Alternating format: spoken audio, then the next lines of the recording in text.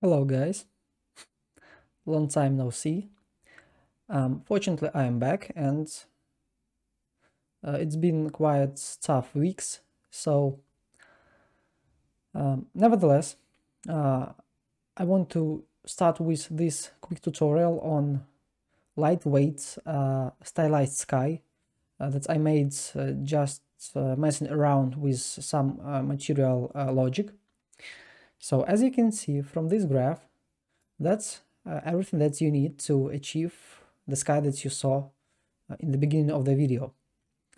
So just quick preview.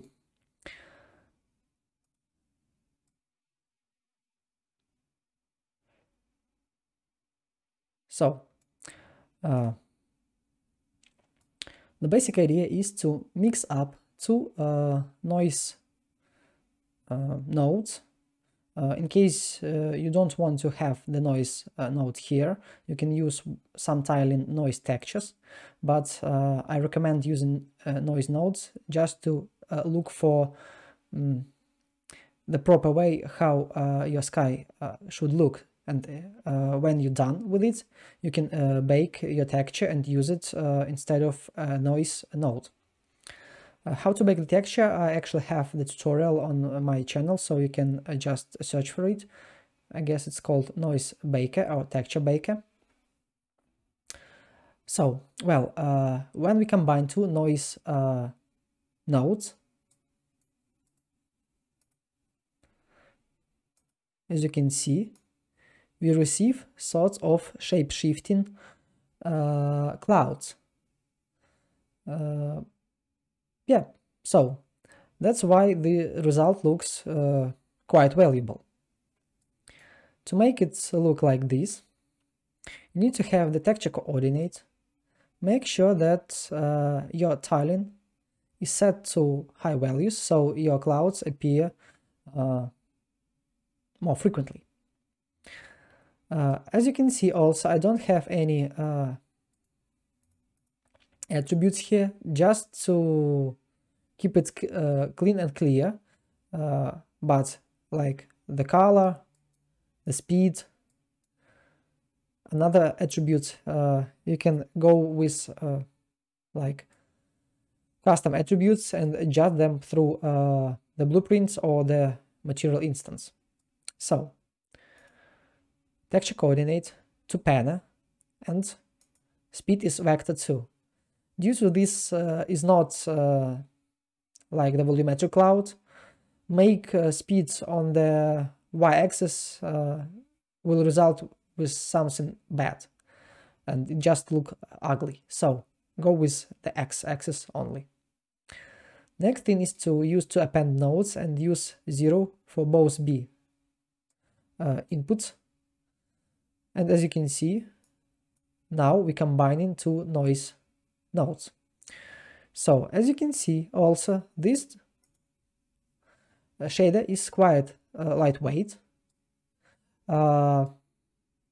It's additive, and I use apply fogging to blend with the high fog I have on my scene.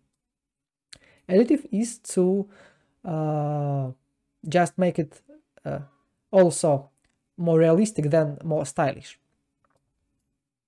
So both for noise, I have everything the same, while I have this result, and combining them together with the panel on only first one, I'll receive shape shifting. So levels.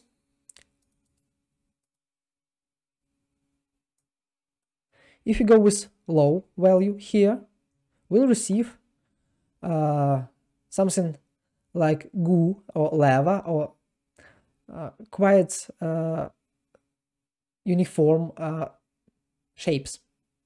They are too they lack detail. So to make it look better, go with, I guess, 4 or 6. It depends on you. Next thing is tiling.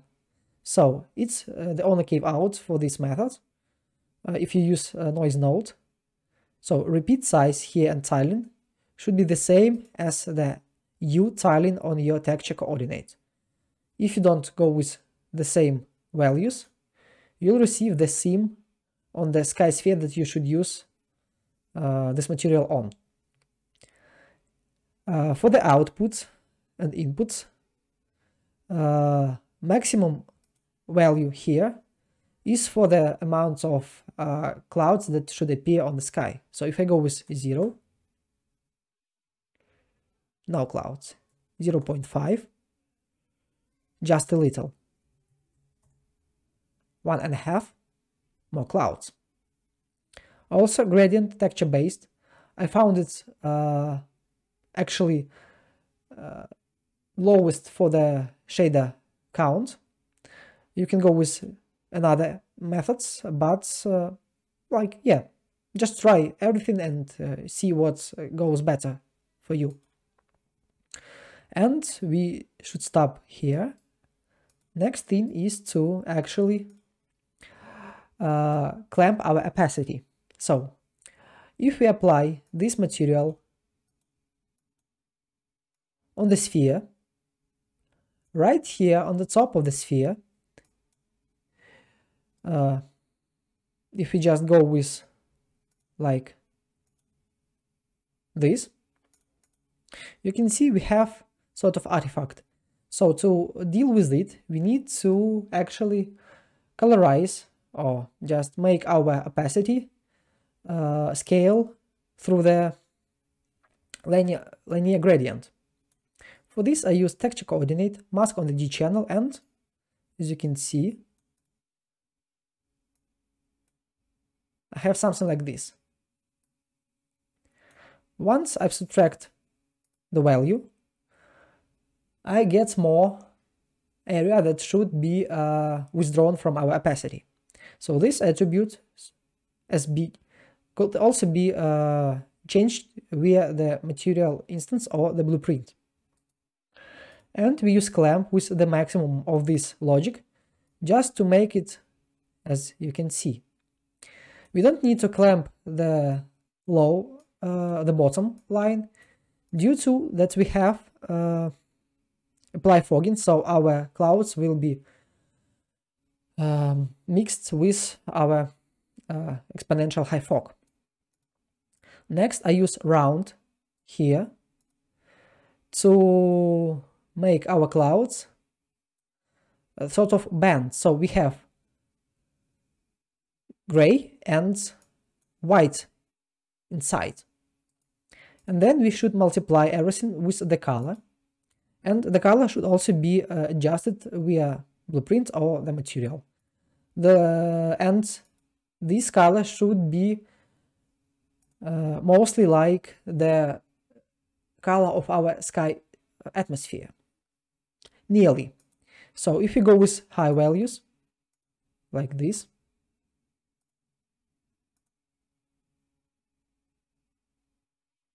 you can see that our clouds now look more solid.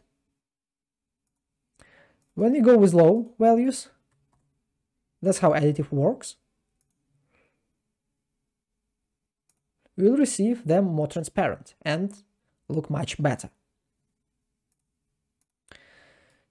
So that's actually it. Next, what I need to show you is that you should have directional light. You can go with atmosphere sunlight here just to have the sun disk, but if you don't, that's how your actually sky will look. So you can go with this one, and if you don't want to use the disk, you can go and check source angle to be 0 and instead use the 3D model to place it somewhere on your scene. As for the setup, exponential high fog, some fog density is, fog density is quite small, just to make it blend with the horizon and our clouds. So, as you can see, fog and scattering color is nearly the same that we have here. just here we have it a little bit darker. And of course, sky sphere. I use default sky sphere from engine, and I use stylized sky on it. It's material instance that is the child from our master material, with no collision. Also make sure that location is somewhere high. Actually, the sky in engine is 150,000 units away, and the scale should be quite high, so it will cover your scene. So that's actually the basic setup. So guys, I hope you like this tutorial. Everything is under the link to this video, also the simple sample project, Patreon, Discord. Hit subscribe, comment on my videos, and see you soon.